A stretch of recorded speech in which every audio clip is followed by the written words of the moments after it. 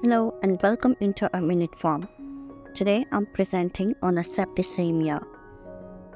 It is known as blood poisoning. It is a potentially life-threatening condition in which a bacteria enter into the bloodstream, multiply rapidly and spread throughout the body.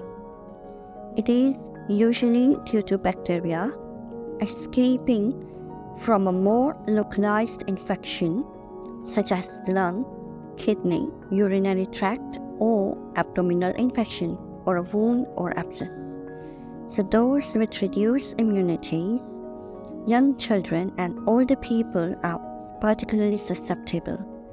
Symptoms usually develop suddenly and may include fever, chills, violent shivering, and a faintness.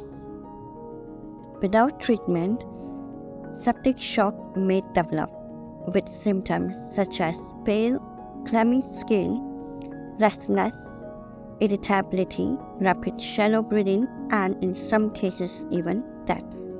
Treatments or antibiotics are given when necessary. If septic shock has developed, treatment may also involve supportive measures such as artificial ventilation and a medication.